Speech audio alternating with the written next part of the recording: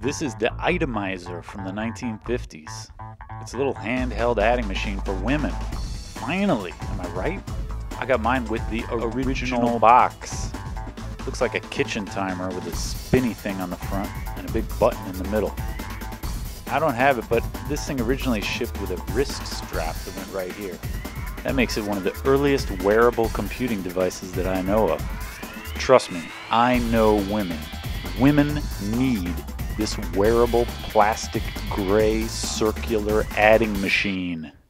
An adding machine made for women sounds like a novelty at first, but actually by the 1950s, women had entered the office workforce and were already operating very fancy scientific and computing machines all over the country. Here's Katherine Johnson using a Monroe machine at NASA. They made a movie about her. Here's a giant adding machine being used by a ghost.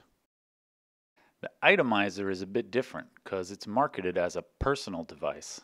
This isn't for you to use in an accounting office. It's for a modern, capable woman to use in her own personal life. Here's how it works. It's got a dial that spins and a button you can push down or pop up. When the button is pushed in, spinning the dial will spin the number in the black window, which represents the answer. Then when you pop the button back up, the dial winds back to 0 while the black window stays put. Actually, it's supposed to wind itself, but the spring in mine doesn't work very well. So to add two numbers, let's say 59 plus 83, I push the button in, dial to 59, and pop the button up, spin it back, push the button in again, and dial to 83. The black window now shows 42, which is the last two digits of the answer. The hundreds digit is stored in this other window on the other side. You clear the thing back to 0 by pulling out this tab on the back and spinning it. This will spin the black dial to wherever you want, so you just turn it back to 0.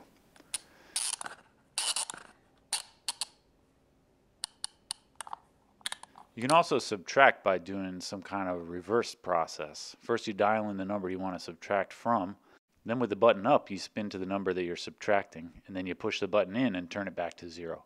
So here's how you do 73 minus 66.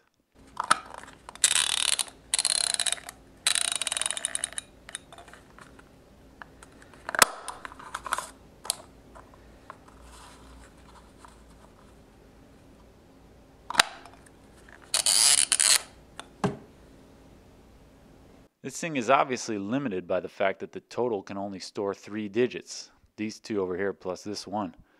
And the number you add can only be 2 digits. But trust me, I know women. 3 digits will be plenty. So it's a pretty neat little adding machine that fits in your hand. Of course, the real appeal of this thing today is the marketing that they use. I absolutely love the graphic design style on the box. You can tell the people who made this thing really put some time into making the box look appealing. It's brightly colored with the classic typeface. Looks like a jewelry box, like it's got a necklace or a bracelet in it. Even the bottom of the box looks great. For the calculating woman. That's gold there. And there's real design inside the box too. The thing has a fairly complicated structure inside that fits the machine perfectly. It's a shame the device itself doesn't look as classy as the box. By itself, it's a pretty boring looking gray circle. As far as I can tell, it was made in the mid-50s by a company called Clemens Joyce in Chicago, which never made anything else. I assume they didn't make very many of these, and it seems like nobody bought them. I hope their graphic designer got paid at least. Speaking of that, let's check out the instruction manual. I don't have an original copy, but I found a scan online and printed one out for myself. It's pretty great. I absolutely love this lady. She's got a great 1950s art style to her. She's holding that ridiculous hand buzzer. Here she is at the grocery store. They give you plenty of advice for where to use it, in an office, checking restaurant tabs, demonstrating simple addition and subtraction to school children. Would that really help kids understand addition and subtraction? I don't know. A teacher gift, a bridal shower for wife or mother. It works as a bread and butter present, whatever that means. And you can give it to the girl in the office, in quotes.